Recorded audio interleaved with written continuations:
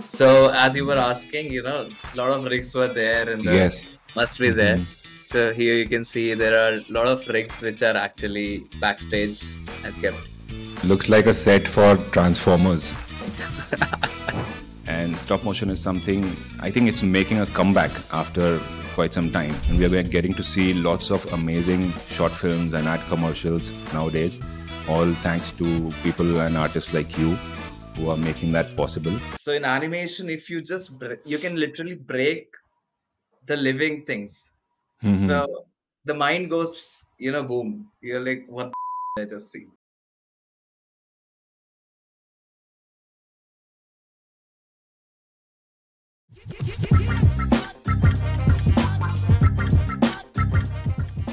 Hello and welcome to Art with Gaurav.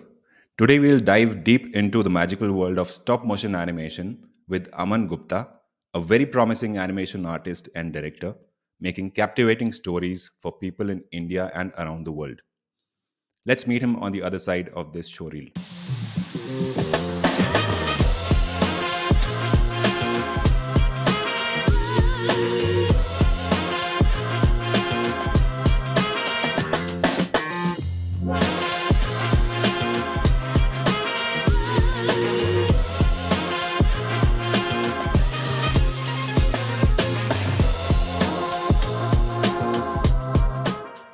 Hi Aman, hi. Hi, How are you hi, today? Gaurav.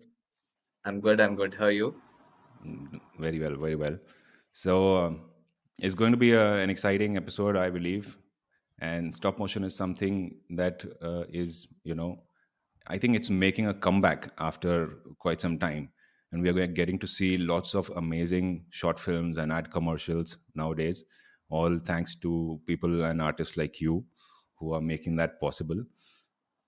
So to begin Yeah, with, let's talk about your journey and what got you into the world of stop motion, and if there are any specific projects or some turning points that made you get onto the journey and carry on with it. So please share something with us. yeah. So basically, everything sort of started in COVID. I was in college and I hmm was in my third year of doing Bachelor's of Design in United World Institute of Design. It's a design college in Gandhinagar, Gujarat. hmm And I was there and I did a couple of things. I've done 3D, 2D, I've done hand-drawn animation, everything I did. But stop motion was something which grabbed my attention and my soul. Like I was totally into it when I used to do it. And but like how in college assignments you always do it in a group. hmm I never got a chance to do it alone. Like I never Okay. got a chance to do it. Like I want to make it with my sort of quality and my sort of like whatever I have in my mind. So that sort of opportunity I got when COVID happened, when everybody was, they were not uh, worrying about the jobs and all these things. Where when you are a student, you somehow think that, I need a job. I need to hmm do certain things so that I can get a job, So that sort of fear went away when COVID came. Okay. So there I was like, okay, I'll do stop motion. I'll just do stop motion. And I hmm converted my whole room into a studio. So my bed, I threw my mattress away. I made it into a stage. And then I kept a black sheet and made a very basic background. And then I started making these small videos. And I Okay. was from the initial days only, I was very influenced with this artist. I don't know if you have seen Pes. So this, uh, No, so I he, haven't. okay. So Pes is a stop motion director hmm who has made a couple of stop motion films. Uh, uh, Best of ones is one of the Honda paper animation, Yeah, I've seen right? that. Yes. Yeah, so Okay. he Okay. Yeah. directed that stop motion, and Mm. he's the found you can say actually founder of the stop motion cooking. So if you one second, huh?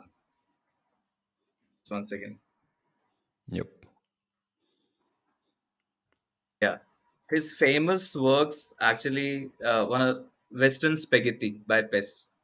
All right. All Okay. right. So it's basically he takes up a lot of material, like Mm-hmm. very like a bomb he'll take and he'll cut it like a avocado. And Oh.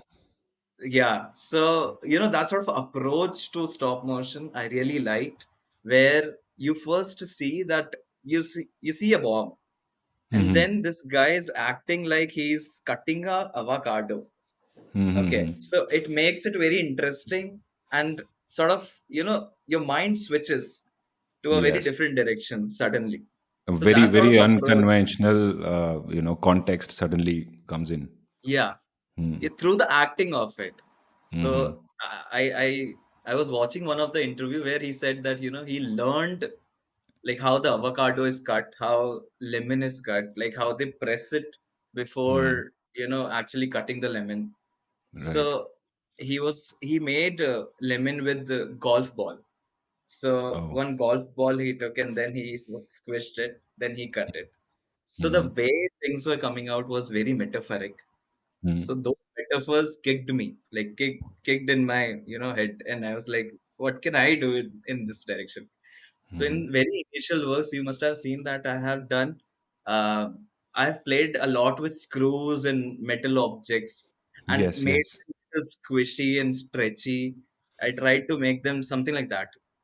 Made them Mm-hmm. float, made them fly, made them morph, certain things like that.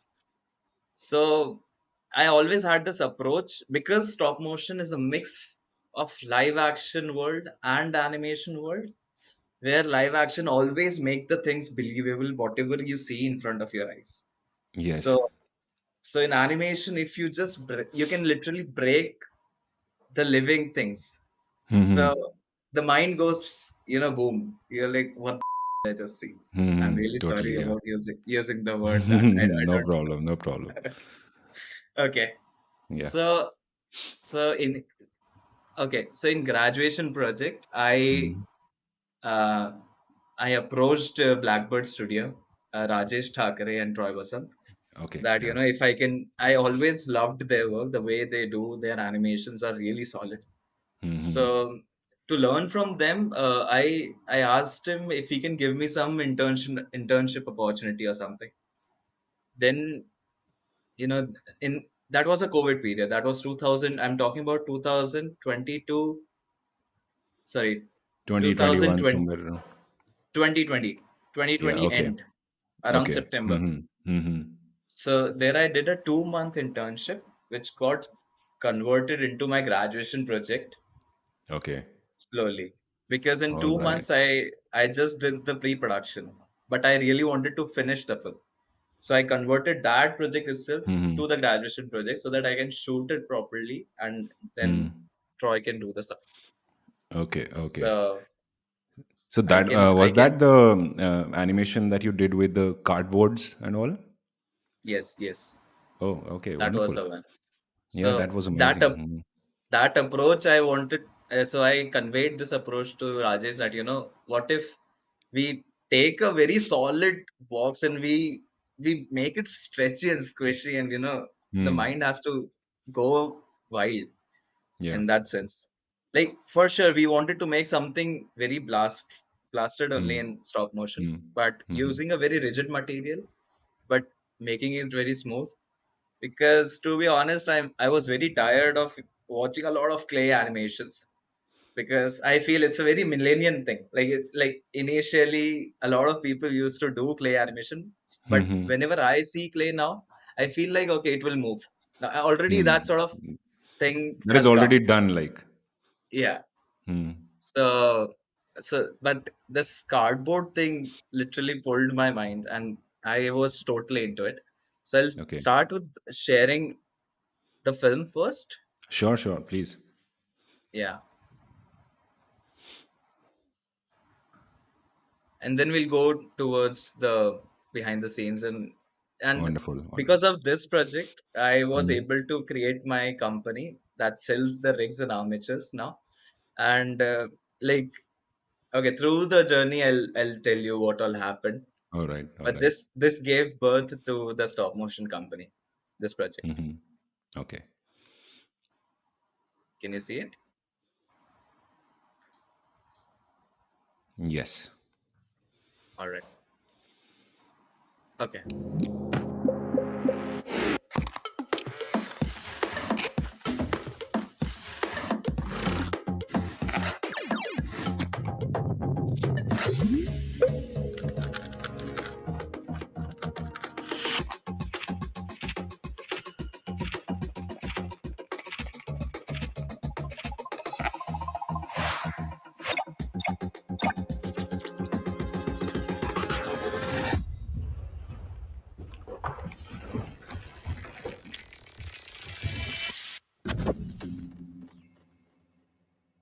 Wow. That was amazing. So this project actually, I learned a lot with this project, and you know, like managing a shoot, like this was around 1.5 month of shoot where I was Hmm. animating around 16 hours daily. And 16 hours. yeah, I covered my Wow. whole room with black chart papers because I had a lot of broken windows and all that. So I Hmm. covered them because no natural light I can, let enter in the room. Hmm. So I had to cover all the windows in my room with the black chart paper. I also used to shoot mostly in nights so that, there's no disturbance from the lighting part of it, especially. Okay. 1 second. So, do we have a breakdown of the process? Yes, yes. Okay. Let's see that. So the initial idea, what Rajesh discussed with me was, to make a studio promotional video because he really wanted this to be part of his studio's showreel, where we can, and for the context of the video, we were thinking of modernizing the traditional animation devices and also what all things they do. You'll see a camera will come and take a frame, and then a lot of frames will come. So all that is like a context with whatever they do with the camera. They play with camera and they play with the frames. Pen is there, stylus is there. So all those objects we have used, which are there, and we use as an artist and animator. So we have used all those things and morphed them in between, and we initial from initial time only we had this idea of creating it with the corrugated boxes because the main reason was that that people were ordering a lot when the COVID happened. So Rajesh was ordering a lot, and uh, there was a pile of corrugated boxes inside his house. So then he Okay. thought, okay, we can use the corrugated boxes only to create this film.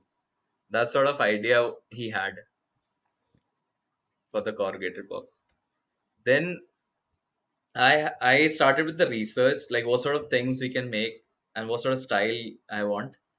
Hmm. So I was very influenced with the work of Agilation. This guy is from Iran, and he produces like a really good stop motion films. And then you must be knowing works of Petagraph Hmm.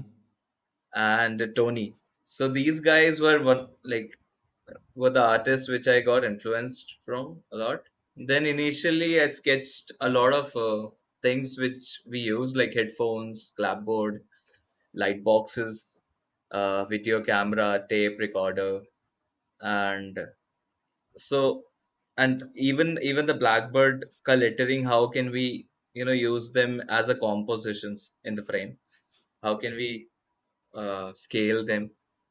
And then once we had all of them, then I started with uh, sort of storyboarding it. And then after the storyboard was done, then Rajesh made a animatic out of it. These are the initial shoots which I showed to Rajesh, that something like this I want, like something very Hmm. moving and like something very very flowy. The flow of it has to be like very smooth. Hmm. And then I storyboarded it, the whole thing, and then I gave it to Okay. Rajesh. who did the animatics for it. So I'll show you the animatics. Oops, 1 second. Okay, I missed it. Yes.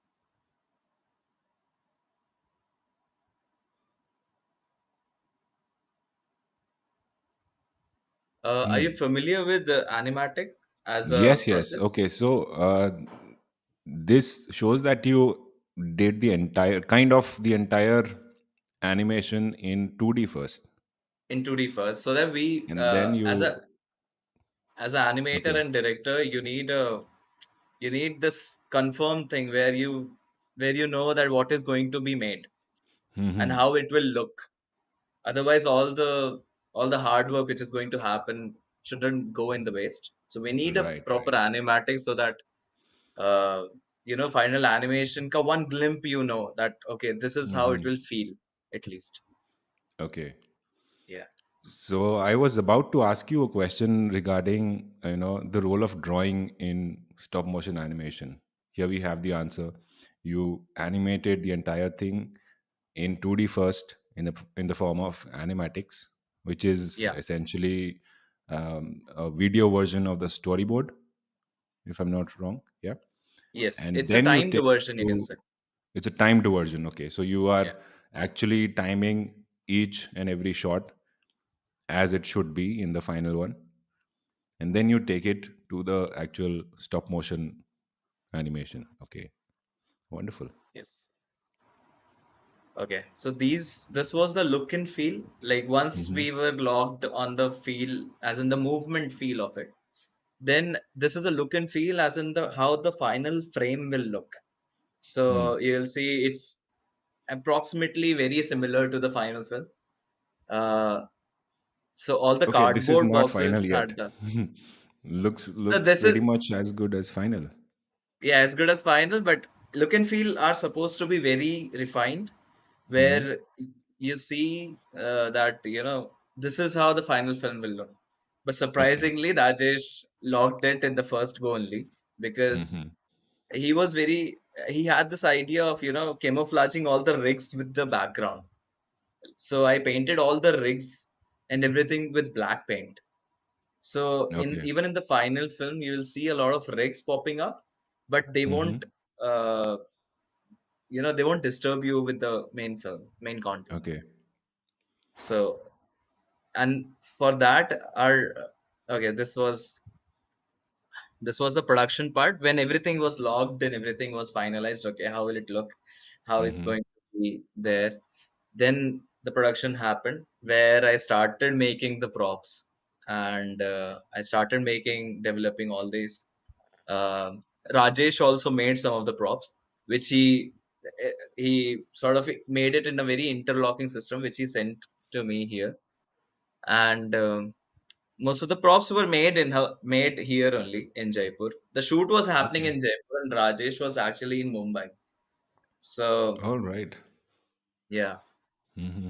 and so we were going with the feel of we don't want to cut the cardboard totally, Hmm. and we wanted mostly we have folded the cardboard and made all the props, however possible, Okay. but wherever So there required. is minimum amount of pasting and cutting. Yes, yes. Okay. So that cardboard feel is still there. We wanted those Hmm. curvy sort of lines which are there, and we wanted it to be felt like cardboard. We Okay. don't want to change the Hmm. material as such. Hmm.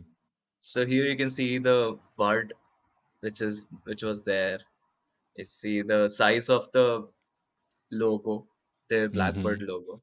Then this was the blast, where you see the whole Yes. blast happened you know, before the letters popped up. And here Is you this like everything on a single rig or There are multiple rigs for the blast scene. Oh, for the blast scene, yeah, in the next slide it will come. There are multiple Okay, okay, rigs.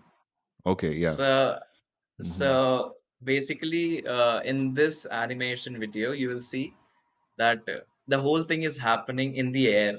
Nothing is flat. Yes, Nothing that has must is have been very challenging. very challenging. So, in the production point of view, I started making rigs with Sabziwalas have those weights, 1 kg, 2 kg weights they have.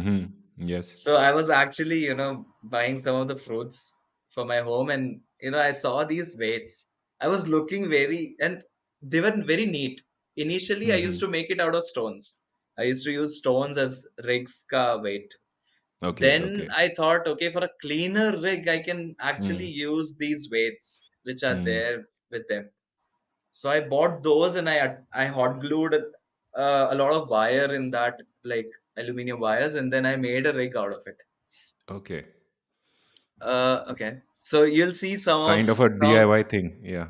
Okay. some of the rigs Hmm. you can see here, which are actually made from just wood, and some of the either we call it bat, like a lot of people call it bat. Yes, yes. So I purchased some of them, and I made a rig out of them. And Mm. here you'll see everything is mostly on in the air. Even here, I use some of the cardboard blocks only as a rig sometimes. And this was the whole shoot room where I shot the whole thing. This is, Mm. yeah. You'll see on the Wow. windows, you'll see I covered them with the black chart paper wherever possible. And there is a laptop over there which is shooting, and then there's the camera. And for the Hmm. lighting purpose, I had a ring light here, and then I had a Mm. couple of tube lights which were already lit up here and there. But overall, the lighting was set in such a way so that already require minimal lighting only. So while we were finalizing on look and feel, we were also thinking that we don't have a lot of budget because it's an in-house project. There's no client who is paying us to do it. So um, we already thought that okay, we'll need a very minimal lighting for this, so this will be okay to go. So this was the turntable which was actually rotating when the whole circus was happening in the between, and this was actually a cake turner. This was no mechanism. This was like a cake turner which I bought for like some 200 rupees. And I just rotated it every time. Here you'll see a lot of marking, and math has been gone behind it, where how much it is going to be rotated every time I take a frame. Yes, yes. So yeah, and it's just a small I demo of I must how. say that you have done quite an efficient jugaad for everything, Yeah, and yeah. that's I think a very necessary quality for an animator, especially when it comes to stop motion. Stop motion animator is, to be honest, half of the deal is to just problem solve, because Hmm. most of the time you'll for every project there are different problems. There are very different problem you'll come up with, and then you just have to find a solution. So most of the time you are actually just solving those problems. Being a stop motion director, I have learned in the last 2 years that people get worried about just the problems. So if you Hmm. just try and solve the problem, and then it just becomes a little easy. So I try to make all my tasks little easy. That's it. Okay, okay. This is just a small clip how I arranged the zoetrope.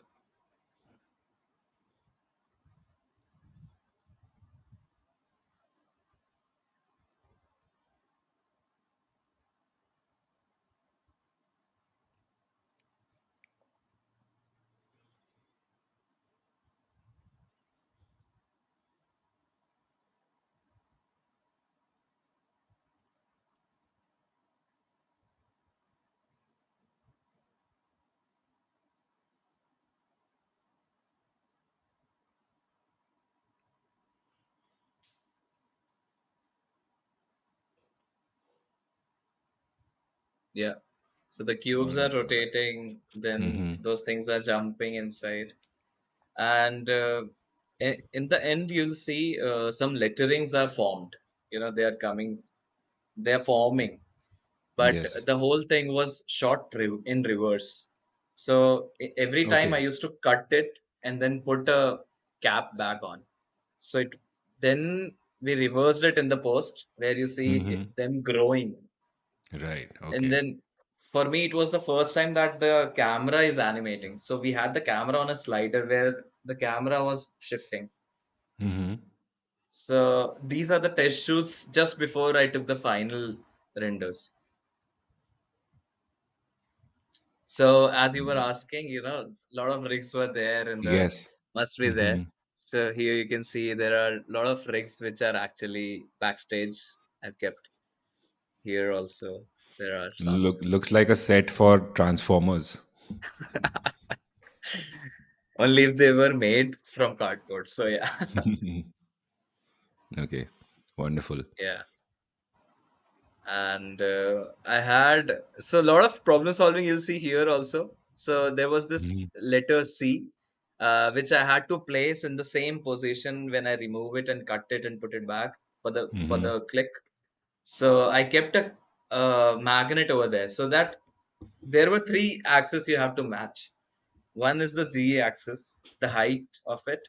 Then there Mm-hmm. is in which direction it is kept, like the angle of the letter, so that when you play it, it shouldn't be like it should actually look like Right. it's coming out really It's smoothly moving on a path.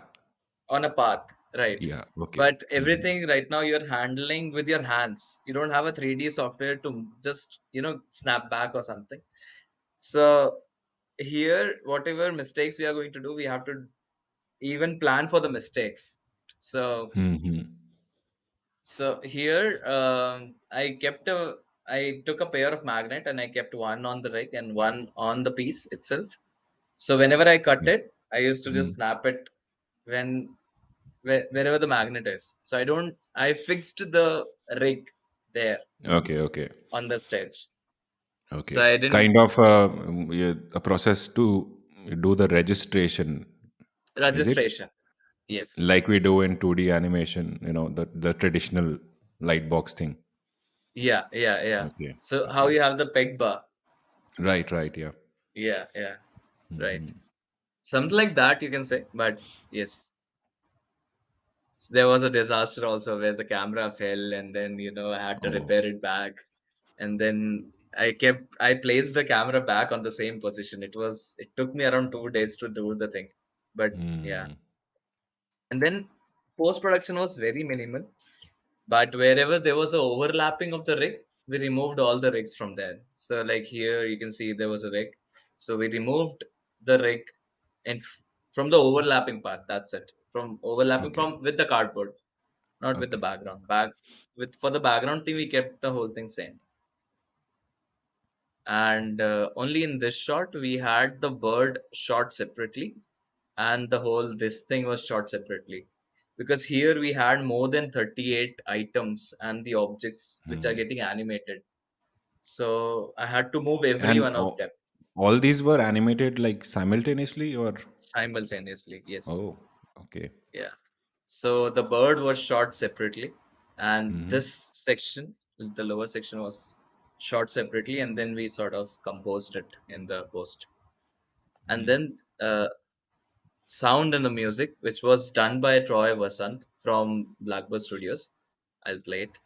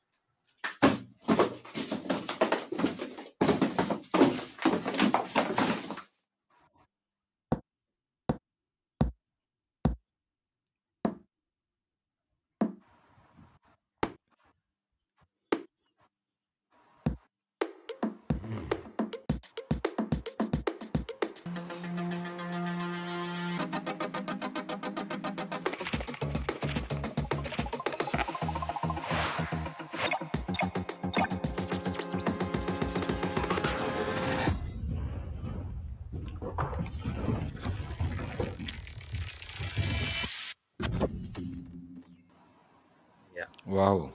That Okay. was like real fun, I guess, the sound design part.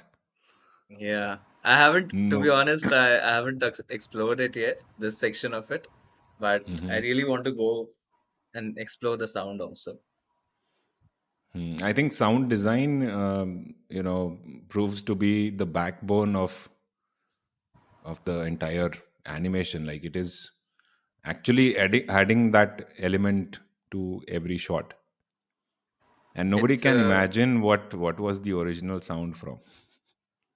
yeah. Mm. Actually, it is 50% of the film, the sound and the music.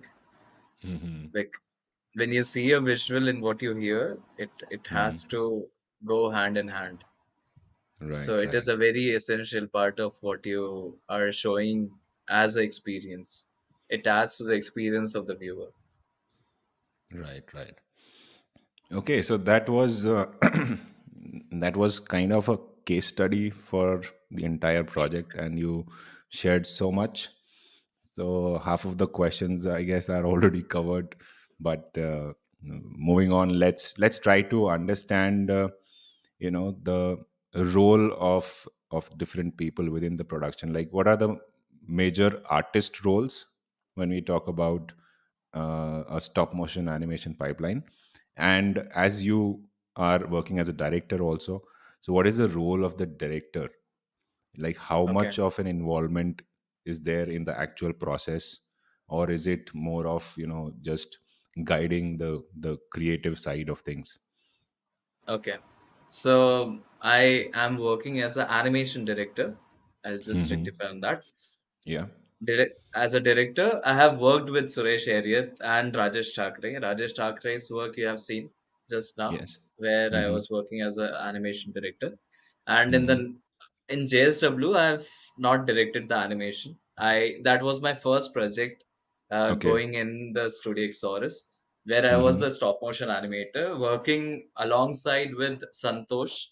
Hmm. He was the animation director in JSW, Okay. and after doing that project I got opportunity to direct animation for the seed, that was the clay animation, and the Pune Hmm. Design Festival film, which I Hmm. recently did. Hmm. So in stop motion animation mostly, uh, right now I am the one who is directing also and animating also, but Okay. I am I have a lot of like I rely on a lot of people, and that is Hmm. the prop people who make props and who develop and sculpt these things for me. So, and for that we have some Sanjay Patkar in Studio Eeksaurus who actually sculpts and uh, do his magic and make those beautiful props. So the pipeline goes like that. I mostly talk with Suresh. So Hmm. whatever he has in mind, I want that I take care of that. Whatever he's trying to see, I try to do better than what he is expecting, and Okay. I try to take that from him, and I also implement my own ideologies and my own Hmm. thinking to it, and then adding all that, I try to direct people that how we are going to conduct this shot. Like a shot is actually like a hurdle, to be honest. Like one Hmm. shot goes from 1 day to 10 day, so it can actually get finished in like 2 hours, or one shot can actually take like a month to finish sometimes. So it depends on shot complexity, shot lighting, like how heavy is the lighting? Are we getting like a sunlight? Are we doing like a very dark shot? Are we doing like an Hmm. underground shot? So all that depends. Because it's a stop motion animation, we need real lights to be thrown. So Yes, of we course. have a DOP who comes Hmm. in, who Hmm. sets up the light when okay. So okay. So what I'll do is I'll try to explain when we set up a shot how we Hmm. do it. Okay. So um, firstly we have a schedule. We have a shoot schedule made. Hmm. So where all the shots are written and on what day we are going to shoot this shot, Okay. and on what day this shot is going to be set up. So there are two things. One is the Hmm. setup and second is the shoot. So if the setup is done properly, then only we can shoot. If the setup is not done properly, we'll have to redo the setup. Yeah. Similar So to the live action filmmaking stuff, like little, you yes. But actually are everything scheduling happens. and arranging things Yes, accordingly. Yeah. yes, Okay. yes. We need proper ADs to actually schedule these Hmm. things so Hmm. that because there are real things which are involved. So we have to source material, we have to source the light people, we have we have to source the stage, we have to source the camera, we have to source all these human resource we have to source. So in JSW, more than 20 prop designers were there, but only two people animated. So there were actually a lot of work which we were getting dependent on the prop designer, Hmm. so that we can get the props and we can animate it. And in JSW we used replacement animation. In replacement animation, what you do is you change the whole prop, which Okay. changes the whole shape and the form of the object. Okay. So So in JS instead of like morphing the same object, you are using a different version which yes, has that kind of intermediate form or intermediate position of that. Okay. yes, So every frame is kind of a different prop in itself. yes, Is that okay? yes. All right. So even before starting the animation, what we do is we lock on the camera. This Mm-hmm. process we call scaling. In the Mm. scaling part, what we do that uh, we we have to be absolutely sure that in what scale we are working on. Like how big are the props going to be? How Mm. big are the characters going to be? So for the JSW, specifically for the JSW I'm talking about here. So we had a very standard scaling because the camera was always same. Camera was not moving. So we Mm. had a maximum length and a minimum length. So Okay. automatically we, grabbed the proportion of the frame, like how big the props will be overall Mm-hmm. in general. Mm. Mm. Because to be honest, it was a very simple shoot. If you see it, it looks like a product shoot when you see it very technically, Mm-hmm. if you see it. Yes. Yes. Okay. Yeah. So that was not very hard, but in the seed, the film in the seed where the characters are Mm. there, Mm. where you see a lot of daylight, night light, and you see, and it's a magical world. So you see red light, purple light, blue light, yellow Mm. light everywhere, and it's a very colorful film. There are blue characters. So in whatever light we put in, they change color. Sometimes the characters were looking green. So Mm-hmm. so we didn't want that. We so yeah. So the setup So, works very different was when there about the seed film? I am curious to know that was there light within that seed prop also, like it used to yeah, glow? yeah, yeah, Okay. yeah. So in the seed film, I have taken care that nothing is done CG.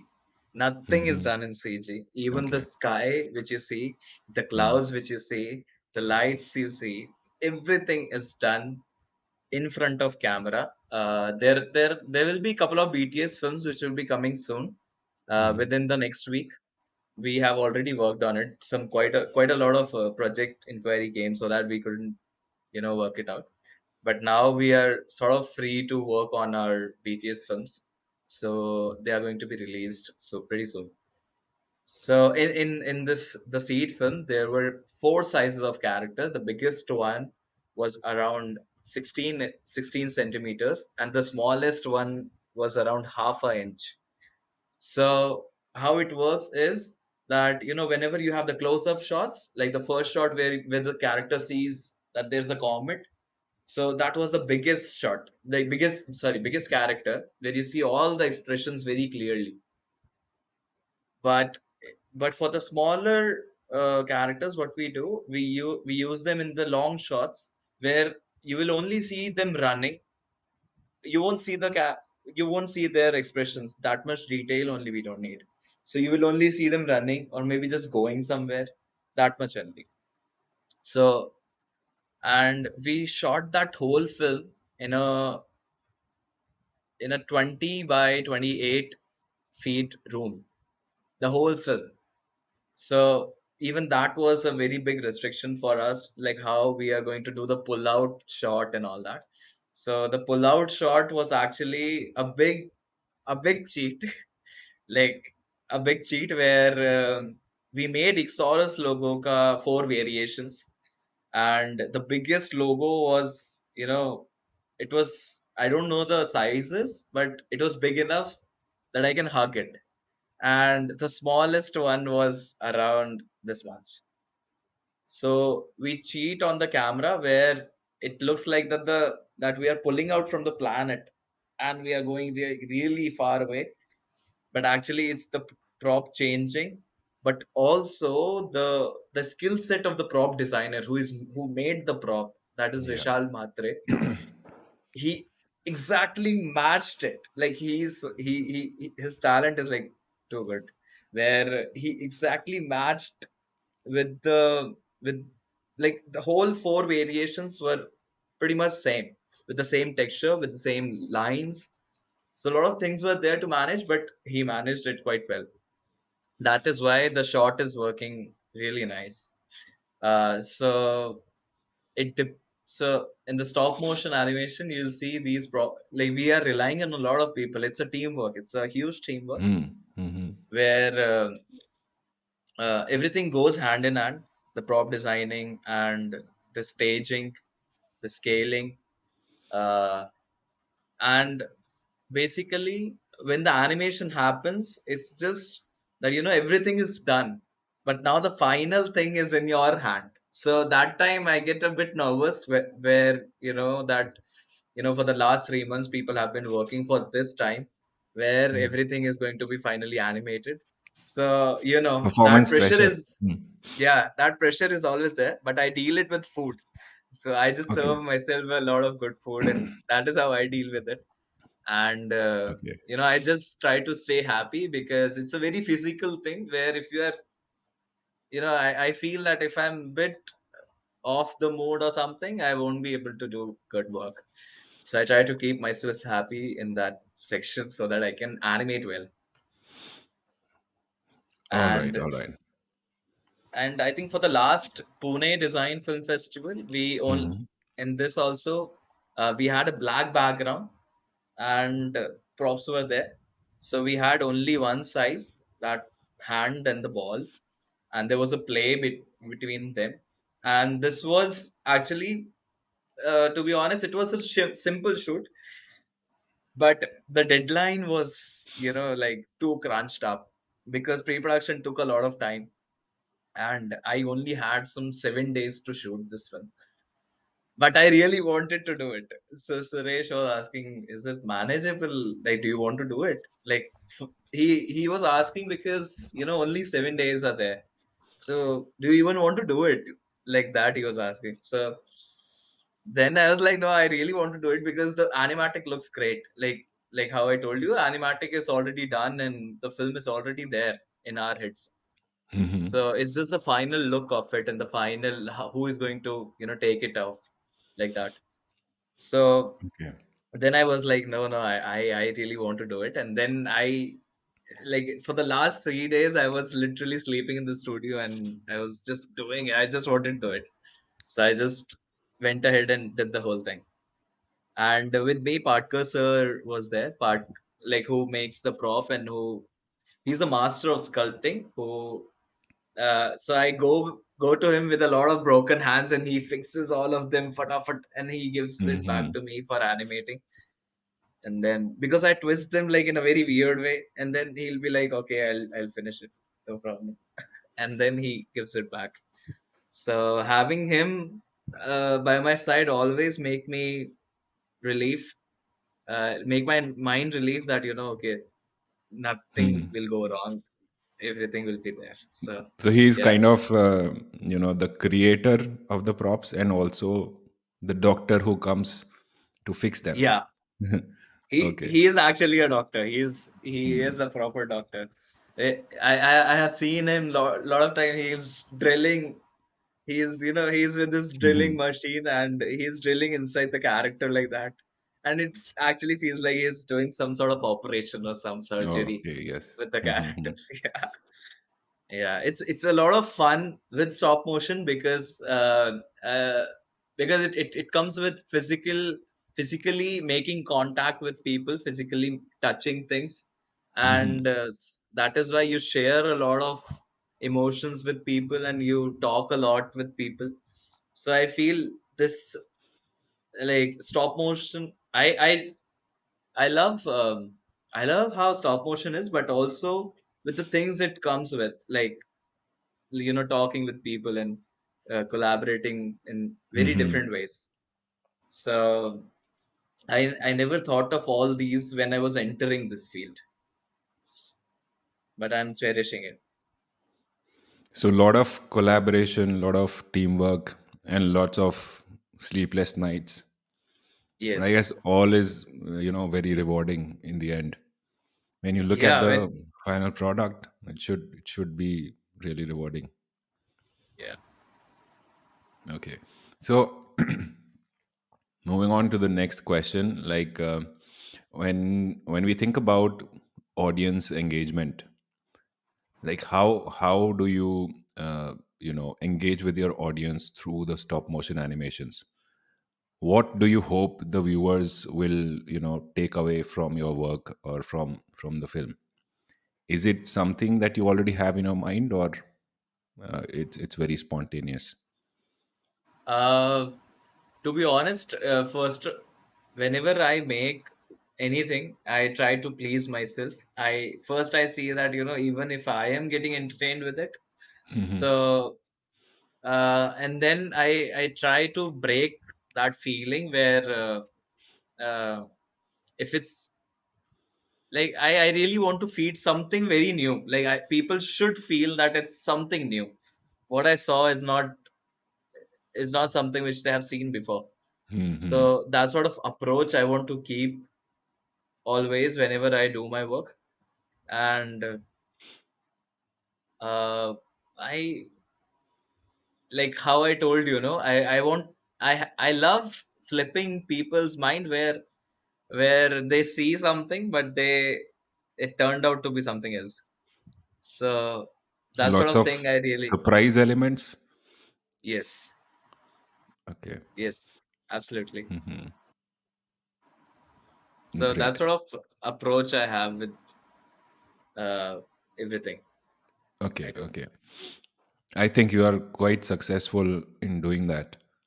I mean, there, as far as the most of the recent films that you have done the animation direction for have all been really, I would say, unconventional and very surprising, and very, very dynamic, in the sense that we get to travel within a small set, but it looks like it is, a grand thing. All the props, all the movements that are happening, and the sound design behind that. So everything is very, very engaging and very interesting to watch. That that is what we also hope. That, Hmm. this is what, like, when we are making the film, no, like, we also think that, people will go blast with this, will see this, and like that we think when we are shooting it. Hmm. So taking every frame, like, in PDF I took uh, around, like, every day I used to animate around 2 seconds. Okay. Mm. So in every frame, you are actually living every frame. So in every frame, I used to give, like, people will go mad when they will see this frame, like this Hmm. frame. So so we play more like that. So what can I add in every frame? No, that sort of thoughts come always. Like, yeah, I think that it's that a creates, a sequence of wow moments throughout the film. Like if you are putting in that much effort on every frame, then the audience engagement, I think, is quite normal and quite obvious. yeah. But firstly, it's all about for me. It's all about like if I'm liking it, I'll do it Hmm. for now. Yeah. Okay. Mm. All right. And you mentioned, some of the tools that are usually used, like the rigs and the armatures. What kind of other tools or software are you using for most of the projects? Okay. So, and for the software, we right now actually have only one stop solution, that is Dragon Frame. If you know, Hmm. Aardman do Shaun the Sheep and Leica create Yes. films. Yes. Hmm. They create on Dragon Frame only, and Hmm. it's a very advanced software for especially made for stop motion purpose, where you can type notes for every frame. You can skip, you can add skip holds. You can on real time you can play that animation and check if that is working or Okay. not. Okay. They Hmm. and the software can be connected to all the DSLRs and really high red cameras and all that. So you can Hmm. actually shoot very high quality 6K, 8K films on Okay. Dragonframe. So I'm using that software only from since the beginning. And uh, and for the stop motion rigs and armatures, they weren't actually available in India. And so what they are, first I'll tell that. Okay, so there are two things, that one is the armature and second is the rig. Armature is actually body structure of the character. So for body to move and behave in certain way, you need a character rig. Like it Hmm. is very similar to the bones you have inside you. So for the dog, it will be a different structure. For humanoid, it will be a very different structure. For child, it will be a very different structure. So like that, if your character is bulky, it will be a different structure where the chest and chest area is like really broad, and the pelvis is like really short. So that's sort of, so the character armatures are very customizable thing where you can make your own character, and then you can make the armature and put the clay or whatever material you are thinking to put on it, so Okay. that when you pose, it holds a pose. So, So sorry. So, is the armature like reusable once you are done with a project? Do you yeah, like strip off the material from the character and use the armature again, or you use another set of tools for the new project? it it is reusable, but for every character, so you have a certain bone length.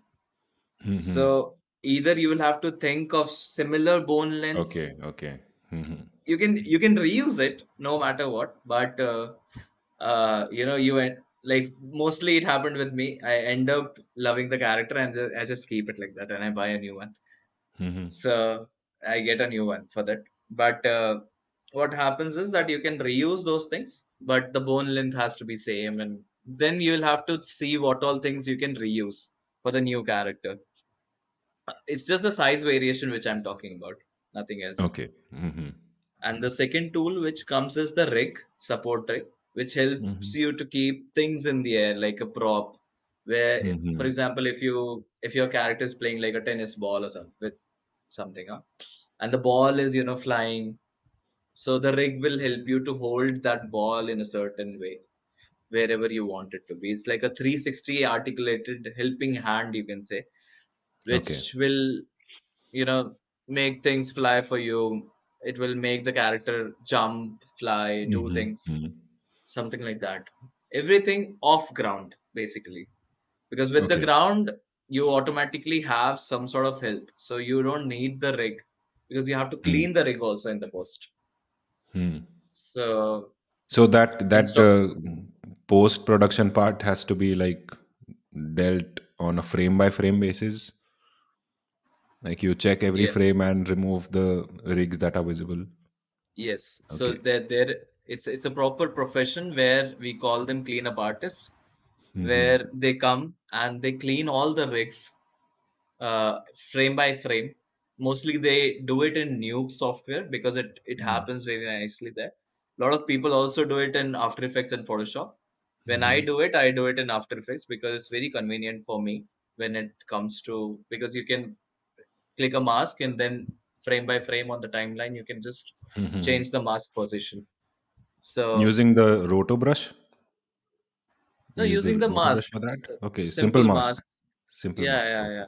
Hmm. So we take a clean plate and then we put it in the back, and then where the rigs are not there, the clean plates, basically no rig, no character, No rigs.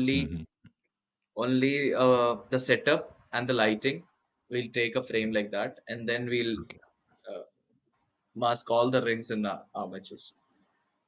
So these two tools actually they are like very essential tools in stop motion, but we never show them in the final animations because they are sort of integrated in it.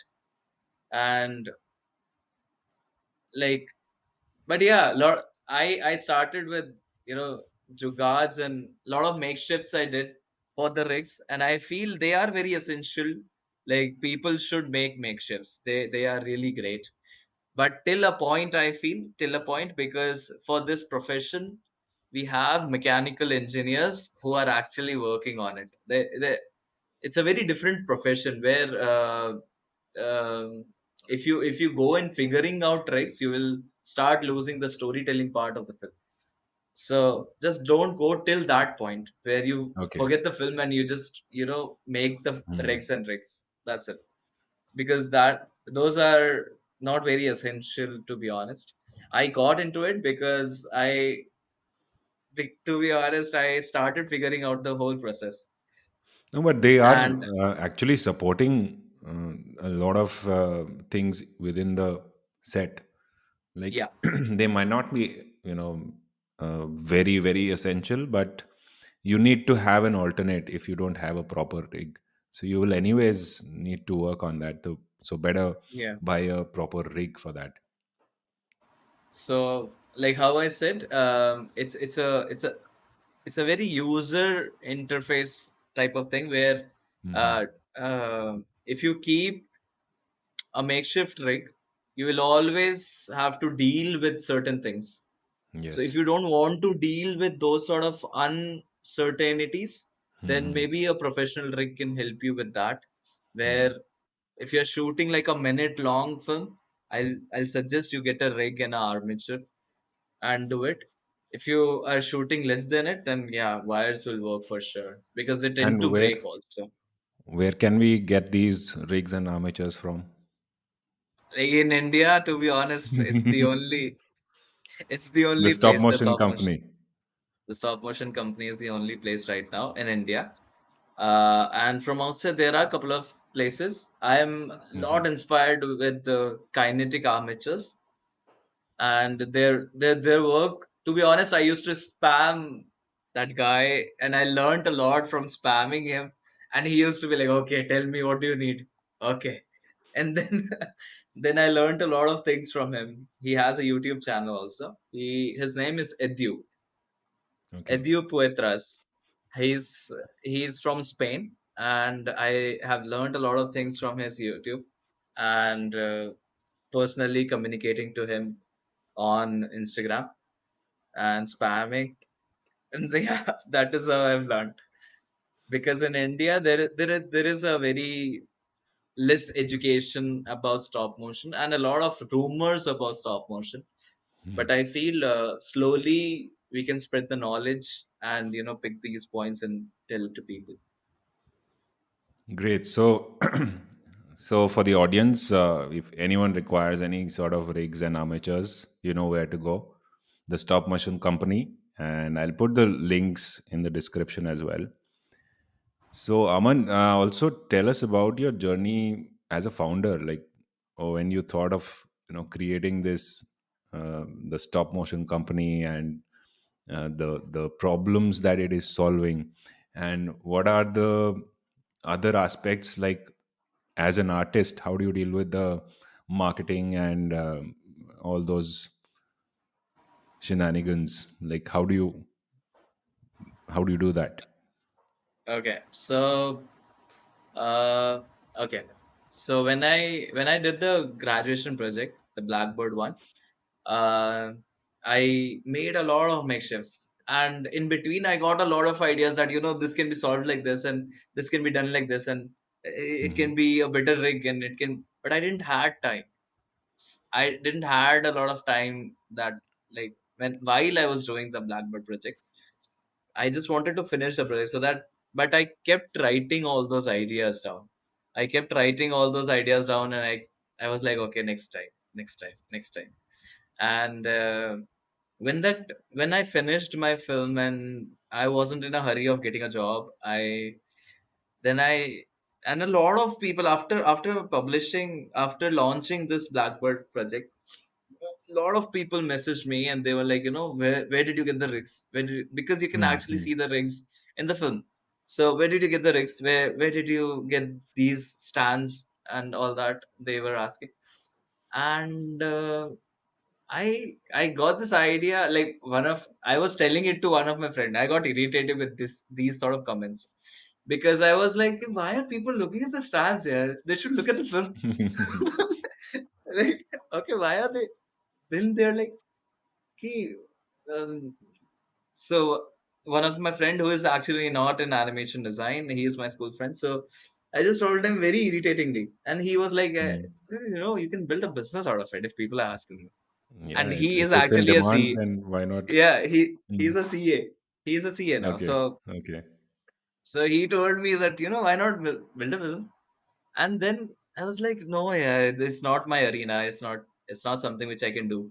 I Mm. don't think, like, you'll waste a lot of time and all that. But then slowly this thing wasn't going away. Like, this thought wasn't going away from my head. And after some 6 7 months of procrastination, I was like, okay, I'll Mm. make it. And then I started designing these things. I started making making a lot of sketches about how these rigs can be, and how very very product design thing I did, to be honest. Mm. But I was loving it because the whole thing was related to stop motion.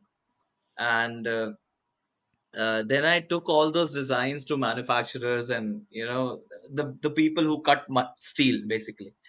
So I took it to them and I was like, can we make something like this? And they were all like, okay, how many pieces you want to make?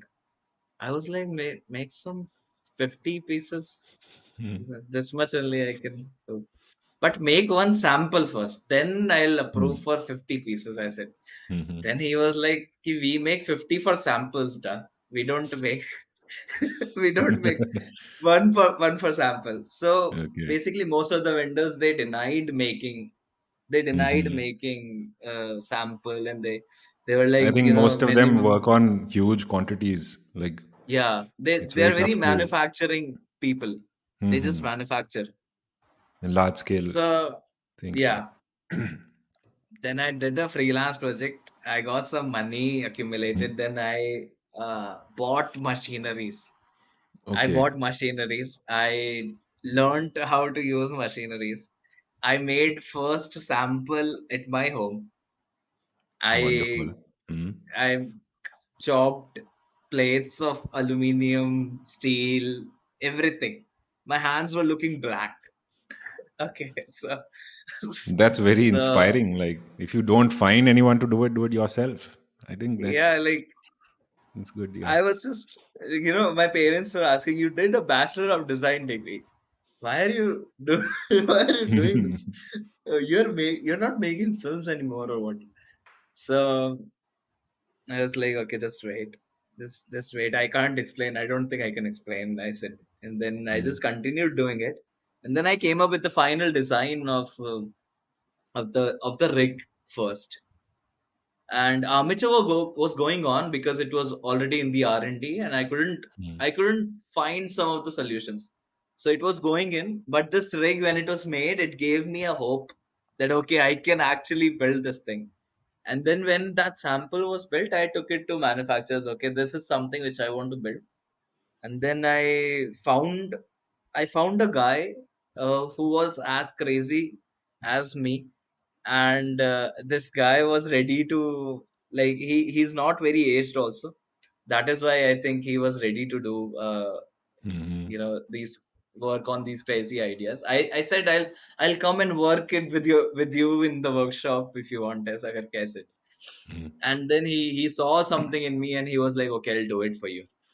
And then and he told me a lot of things, like he made my design better with his, he said that why are you sticking this bolt in this, we can make it extruded like this, it will look better.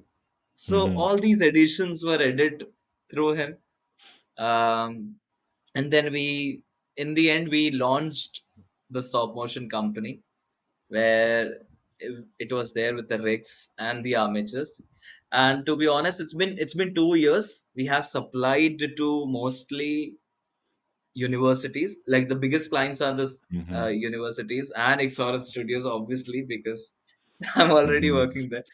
So IDC we have given to one sec.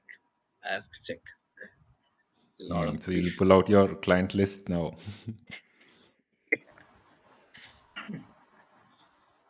Okay. So we have supplied to IIT Bombay, we have supplied to DY Patil School of Design, we have supplied to Symbiosis. Uh, now we have done Birla Institute of Design. Sorry, Birla Institute of Technology, that is in Yes, Jaipur yes. itself. Hmm. Then Jumbaya, then there is Parul University. We are already in Yeah. talk with Srishti now, and Hmm. yeah, and lot more people. I was focusing more on universities because of one reason, that is students. So that people, because students can't buy, like I was in a position where I couldn't buy these expensive stop motion rigs and armatures because they are Hmm. expensive.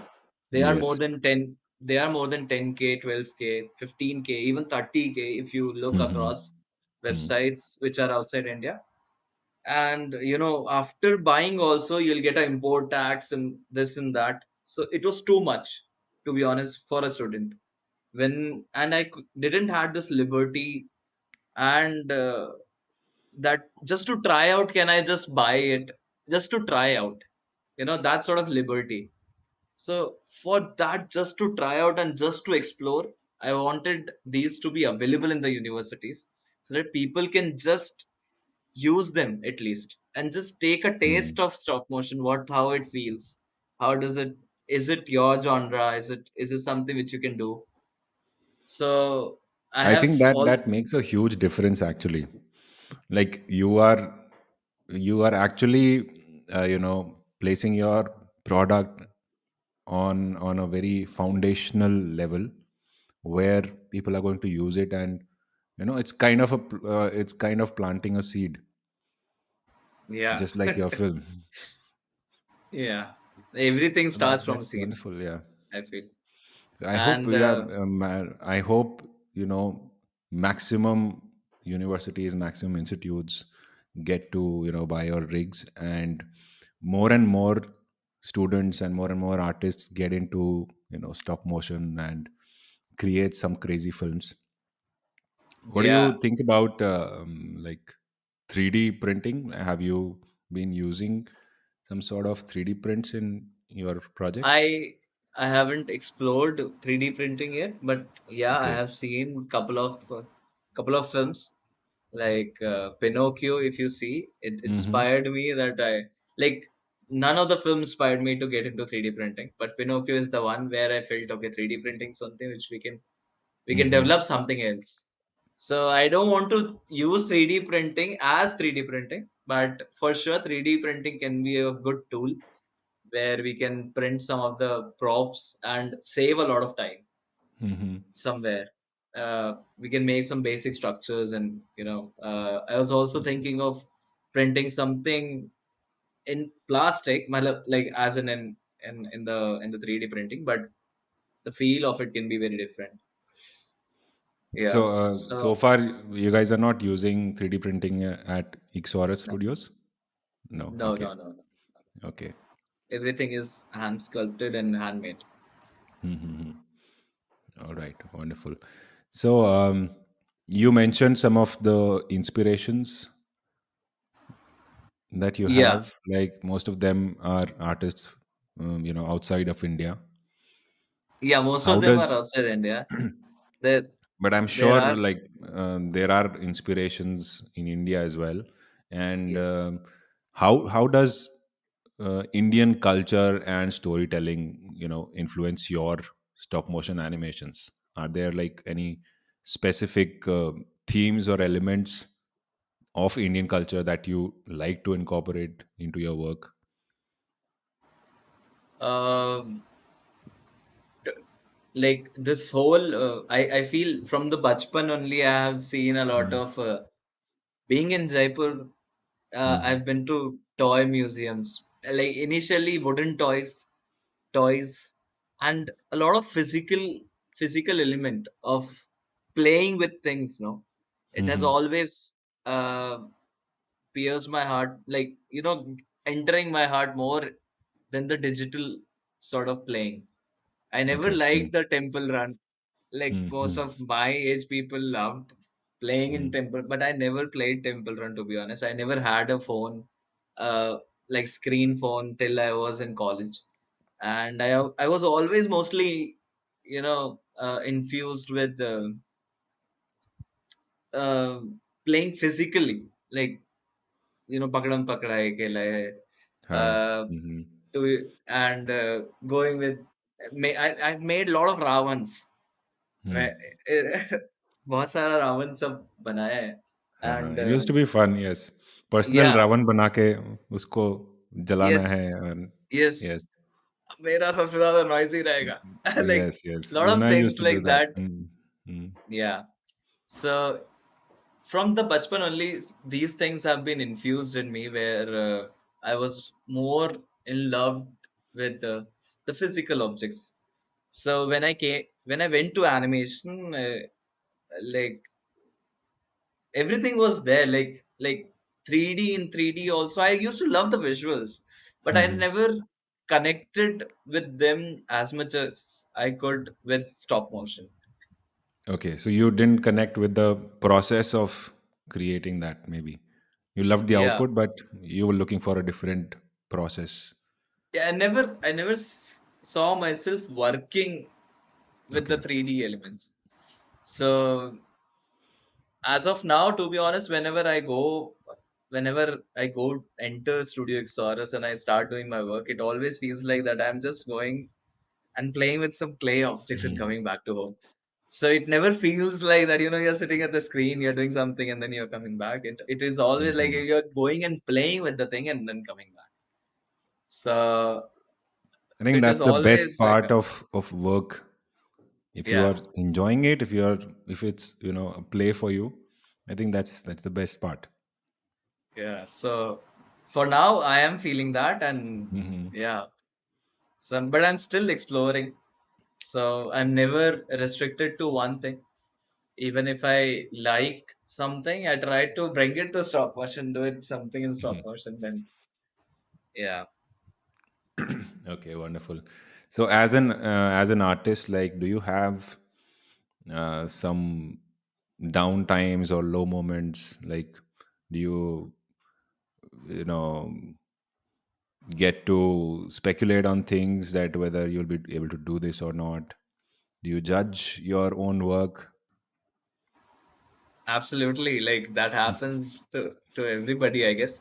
Hmm. But like there are a lot of downtimes where you feel like whatever you're doing is not worth. Wherever you feel like that, okay, who is even watching all this? Mm. Like, okay, there's no market for this. Nobody's paying you for this.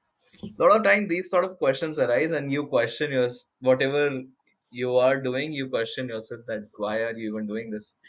So Hmm. that dilemma happens, yes. But to be honest, always there are friends, and there are some inspirations who will post something good, and Hmm. that becomes like, oh shit, I need to do something. So so I just feel that keep I recently figured this. This can go a little philosophical, but I just want to say that in a profession like art, I feel you have to take care of your own motivation, Hmm. where you keep feeding yourself something to keep your passion alive. So, to keep your passion alive, it is a responsibility of your consciousness that you keep that child alive. So, keep feeding it something, Hmm. otherwise, it shouldn't die. That's it. I think if we keep making efforts to just survive through these phases, the Yeah. universe automatically gives us some signs and you know gives us a little push that Yeah. takes us to the next good moments. Yeah. Hmm. Yeah. Okay.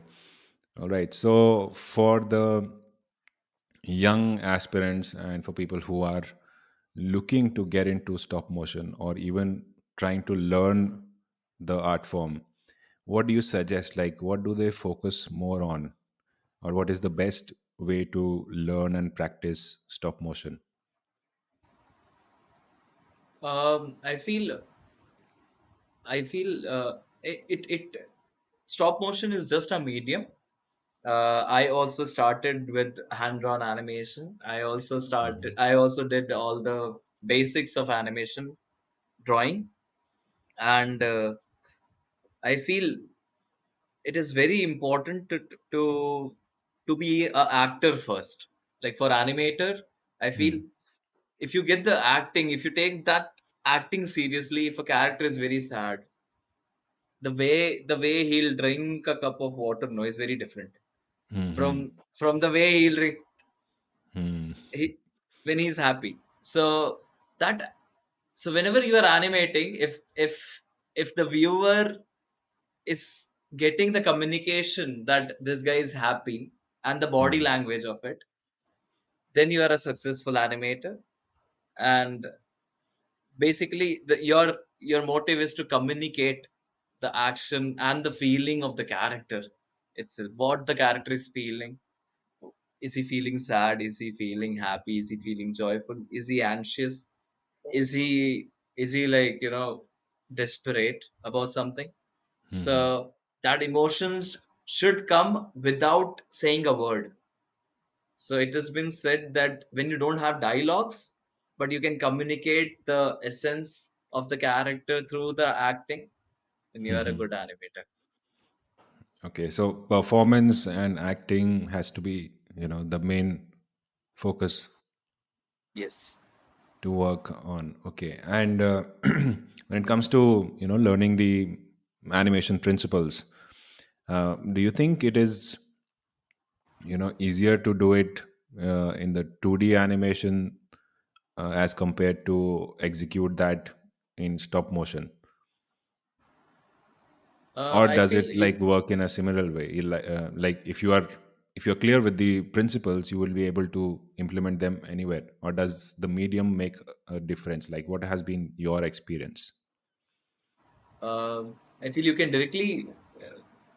I still feel that if you have pencil Hmm. and a paper, you can learn the basics more faster and understand the fundamentals properly.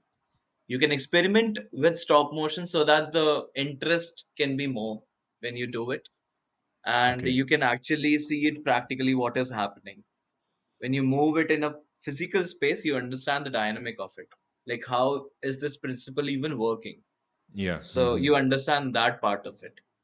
But for me, I used to take stop motion workshop where I used to teach a lot of kids, chotu kids, stop Hmm. motion. And I've also taken advanced workshop where I've taught bigger people, like college going people, Hmm. stop motion. There, they used to very quickly get it when they do it in stop motion. Maybe take a clay ball or something and Yeah. just place the phone on the top, and you just start Hmm. playing with the ball. Like, what will happen with the ball? Should it jump? Should it not jump? Should it just, bounce it off? So what should happen with the ball? So slowly you get the physics of how animation is working.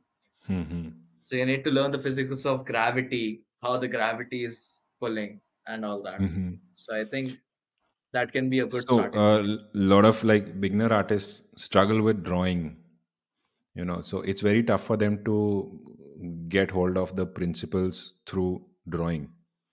Maybe if Okay. they can experiment with the physical objects and try to understand the concepts of timing, spacing, and uh, all the other principles, maybe it's easier for them. Do you think so? Like in your Yes. workshops, what do you prefer? Do you, if someone who is totally a fresher or totally new to the concept of animation, do you teach them the principles with the help of drawings first, or do you directly go ahead with stop motion exercises? I take very basic elements like cubes, Hmm. circle, or maybe a triangle is also okay. Okay. So I just you know make some lines, like a very guided lines, like a Hmm. guide only, one Okay. line, and I try to teach them the dynamic of how this ball is going to travel from point A to point Point B, A to point B. Okay. but very slow to fast to slow. Mm-hmm. So how will that physics will work? That the movement can be slow and the fast. So the gapping will be more and then the less. So that sort of principles they can understand. Even without Mm-hmm. drawing, also they can understand these sort of Hmm. principles. But with simple shapes and all that, then they Hmm. can slowly go complex if they want to. Yes. Okay. So drawing plays an important role to help you, Yes, visualize things and to adapt it to different mediums. Maybe I'll say is you that will so? have a you will have a you know Stronger upper foundation of. yeah, you will have a upper Yes. hand if you know the drawings. Big Hmm. Yeah. Okay. Okay.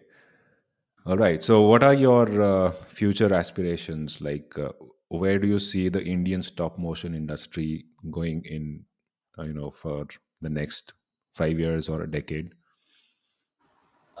To be honest, I have seen people are coming back to stop motion, Hmm. and like how in music, traditional music, tabla and everything has became a luxury now.